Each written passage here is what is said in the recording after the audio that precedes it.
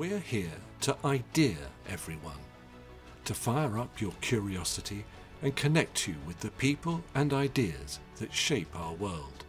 Watch, listen, understand, connect, create. Let's move the human story forward together. Hello, I'm Andrea Macdonald, the founder of ideaXme. Who are you? I'm Stela Solar. I lead Australia's National AI Centre. I've been in this role for about a year and a half, and before that I was with Microsoft for 10 years, and prior to that across various startups and IT distributors for about 5 years. But for me, my technology journey was a complete accident. My high school education and primary school education, I was really into music. And in fact, I was on this track to become a film composer, and I was playing cello and piano. And this was the career of choice for me. And then through university, I was studying commerce and arts, and it was really about film, theatre, and philosophy. And on the commerce side, it was economics and international business. And it was a bit of a negotiation. I did commerce for my parents, and I did arts for my love. And so when I finished university, I needed to get a job. And the first job that came my way was in technology. And so nothing before that point pointed me or suggested that I was going to be in a technology career, you know, arts, creative space, music, commerce, economics, and then suddenly first role in tech. I started off in inside sales. And I learned very quickly just how creative technology was. It was that creativity that I never knew existed in technology. And I just learned on the job. I completed short courses, learned on in customer engagements, and that's the history ever since. Currently at the National AI Centre, it's hosted by CSIRO, which is Australia's national science agency. And so we have a mission to accelerate positive adoption of AI across Australia. And that country level mission is unlike anything I've been working towards before. My previous roles, for instance, at Microsoft, they span across Internet of Things, on the sales strategy side, artificial intelligence, on solution sales leadership kind of function. I was also in various product marketing and partnership roles, business development roles. And so there was always an objective about attaining numbers or outcomes. And now in this role, looking at this country level activation, it's a next level of impact. Could you please define artificial intelligence and its applications? There is a lot of debate about what the definition is of artificial intelligence. In fact, the EU Joint Research Centre has, I think, a 150-page document collating various definitions of AI. The one that I really appreciate is about AI being a broad category of technologies. And ultimately AI being a technology that you can train to do a specific thing. And then it can do that thing incredibly well at scale. I appreciate that one because it's more practical for businesses to really get a handle on how to leverage AI within their organization. You know, it talks about this ability for a technology to be trained to do a specific thing and then do it at a scale that otherwise may not be possible. Could you please talk of the challenges and opportunities of AI? I mean, it's such a huge area, trying to explore the challenges and opportunities of AI. Ultimately, for me, because AI can tackle scale and complexity and volume so incredibly well, I see it as being able to uplift our impact as a society, as a humanity, and uplift our industry impact all around the world. There are some tremendous benefits of being able to provide services to remote communities, for instance, who may not have access to services otherwise that AI could contribute.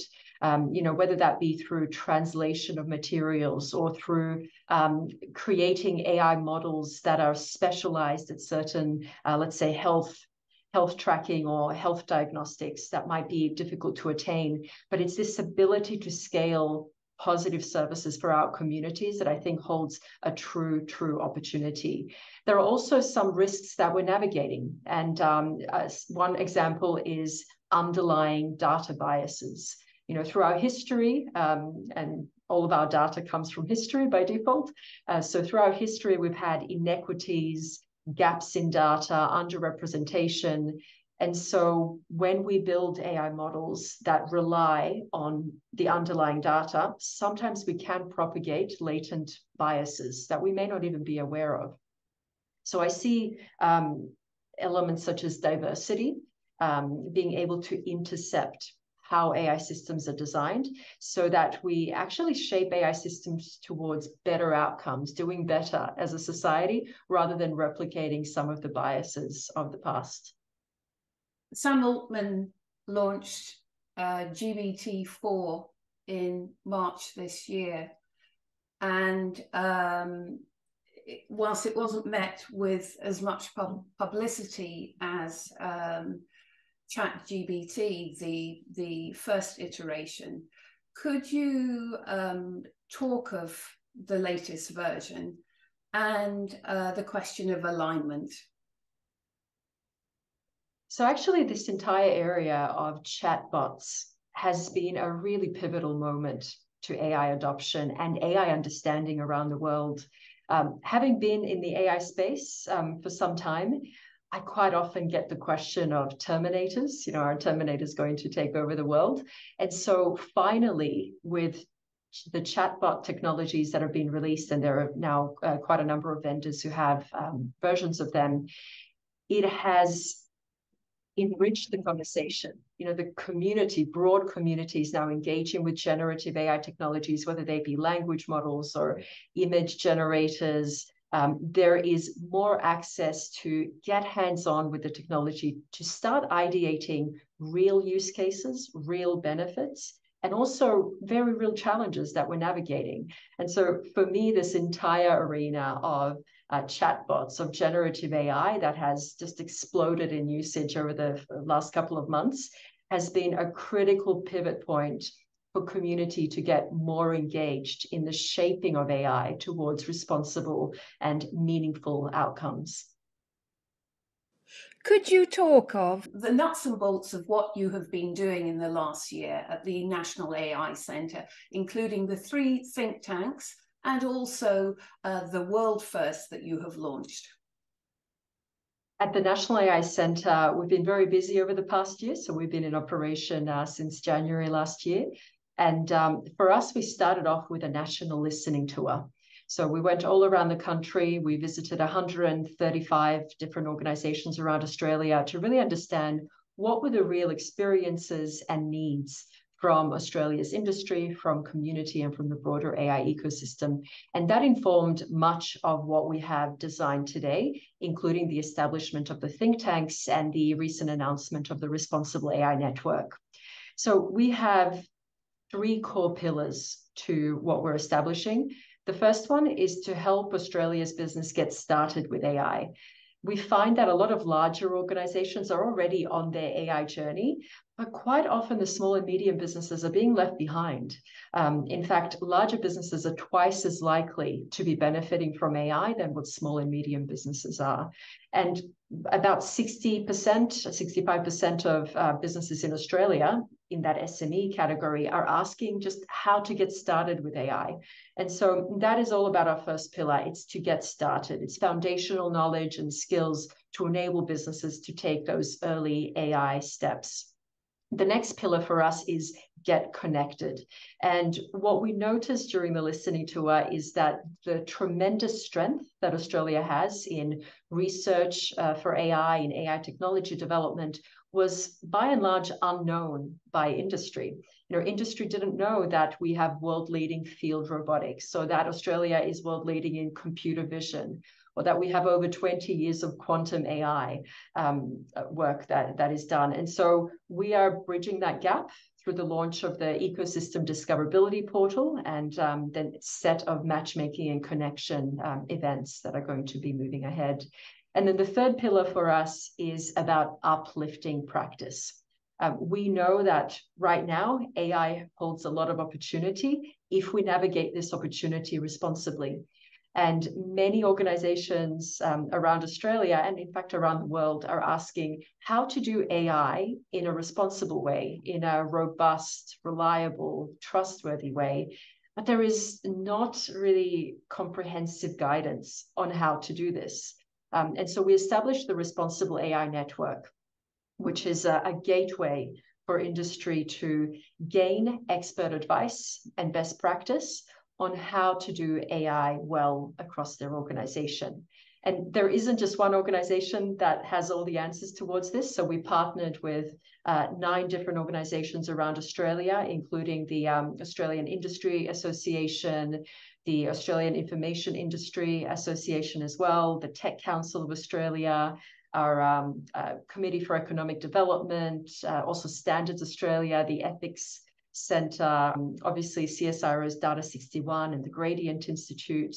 There's quite an array of partnerships who have come together so that we can fill in the various bodies of knowledge and expert guidance that are needed to ensure that AI is navigated responsibly across the organization. In fact, there are 6 core pillars that we're focused on as part of the Responsible AI Network. The first one is obviously leadership.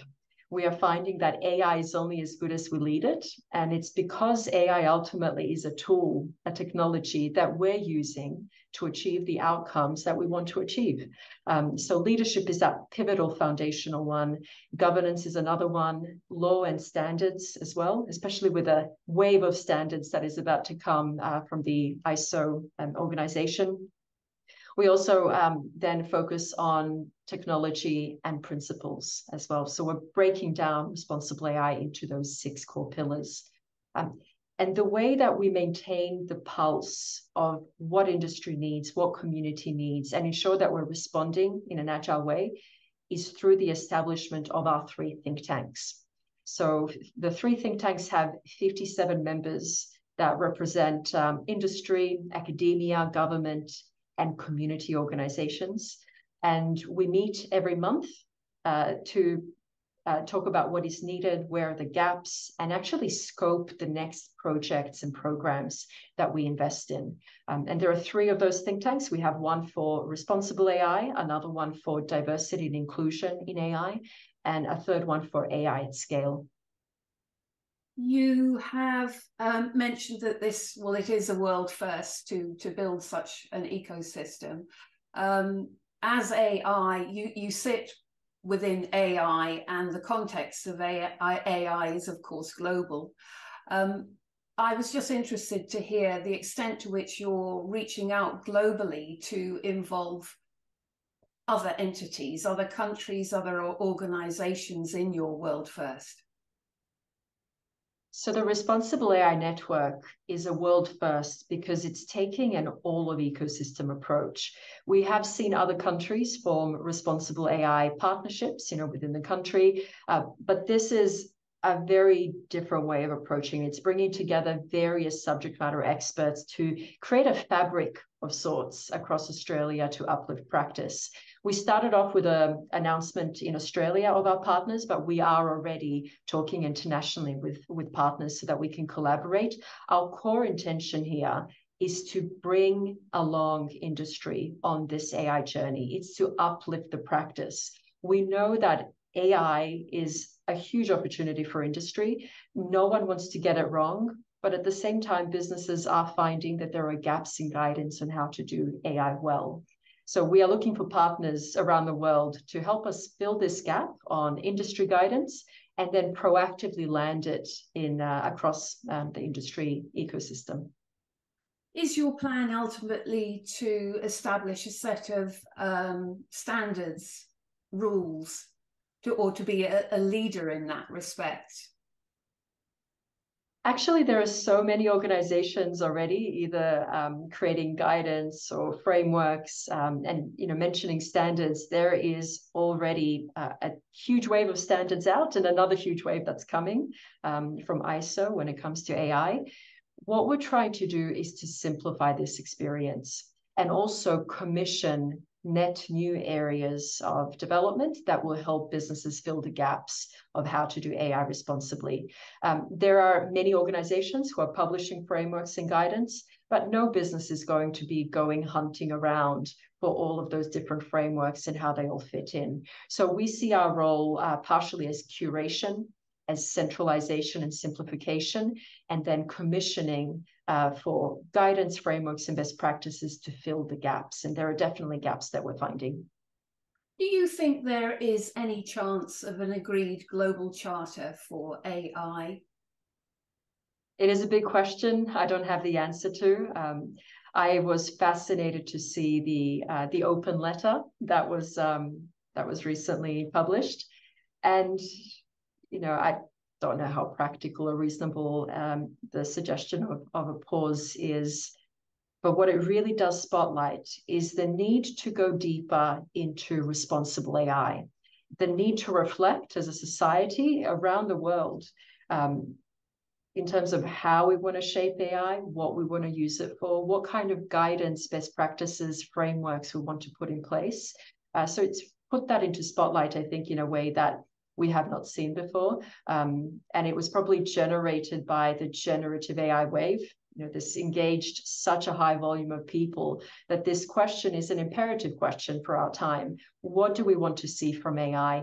How do we want to shape AI? And how do we see it as part of our lives? We welcome everyone to follow us on our LinkedIn channel. We just launched this a couple of weeks ago, and we'll be amplifying some of the latest announcements and projects that we have, as well as some of Australia's AI ecosystem. You're also welcome to reach out to us through our website. It's csiro.au/NAIC. Stela Solar, thank you very much for your time. It's been an absolute pleasure talking to you. My pleasure. Thanks for the chat. Thank you very much for being with us for this episode of the ideaXme Show. ideaXme is a global platform. Our mission is to move the human story forward by sharing knowledge of the future.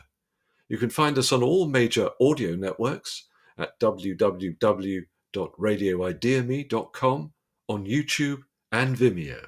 Please subscribe.